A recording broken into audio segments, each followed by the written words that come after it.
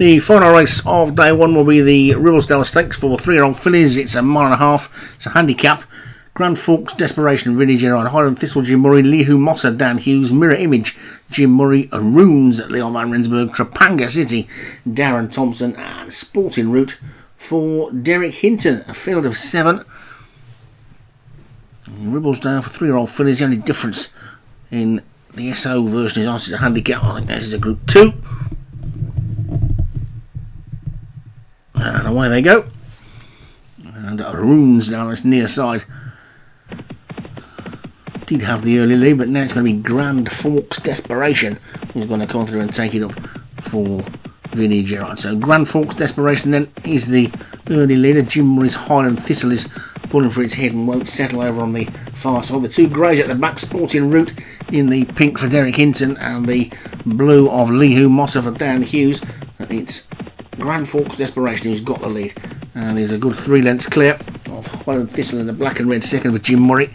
Then Trapanga City, Darren Thompson in the old Sheikh Mohammed colours in third. In the second of Jim Murray's 2, he's the only one who's got 2 in this. That's Mirror Image on the outside in fourth. He's actually a mirror image of the other one, isn't it? Then comes Runes and Lihu Mossa, and finally Sporting Route at the back. So Vinnie Gerard in the lead. A good day today. Vinnie Gerard, him and James Shea have carved it up between them, but a shout out to Matt Cooper as well, who's had a winner and a second in a Group 2, and Paul Parsons has had his first Royal Ascot winner, so it's not been had it all their own way. The top boys are Josh and Leon. I don't think have been anywhere near a winner, but it's Grand Forks Desperation who's in the lead at the moment from Highland Thistle and Mirror Image. Then comes Runes. Trapanga City is after that. I think Darren Thompson picked one up earlier as well. Lihu Mossa is next, and then Sporting Route, who's just the back marker. And it's Grand Forks Desperation who's in the lead by a couple of lengths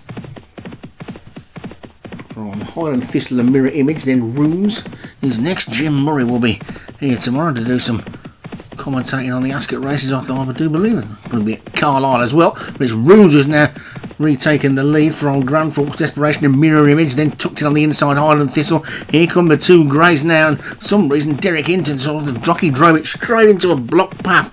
And what he did that for? Lihu Mossa on the outside took a more sensible route and is now into 3rd place, but it's passing the 2, and it's Grand Forks Desperation in the lead. Runes is in second, then comes Lihu Mossa, Sporting Route, then Highland Thistle and Mirror Image. Trapanga City's dropped out of it. They're down towards the final furlong, and Grand Forks Desperation is in the lead from Runes and Sporting Route, and Grand Forks Desperation still leads with half a furlong to go, but here comes Sporting Route and Runes. Sporting Route into the front. Sporting Runes is going on, and Sporting Runes is going to take it from Runes in second. Highland Thistle, then Mirror Image, Lihu Mossa. Grand Forks Desperation dropped away in the end, and well, I called out the jockey on Derek Hinton's horse for going the wrong way.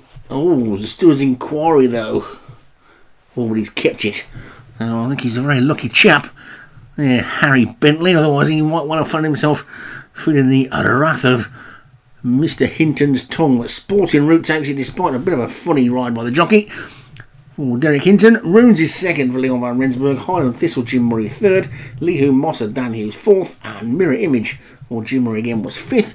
That's Royal Ascot Day 1 in the books, the only day when it's all Royal Ascot. Tomorrow we've got some stuff from other places as well, Carlisle I think, and possibly somewhere else as well, but Jim will be back to help out tomorrow as well, so I'll see you again tomorrow.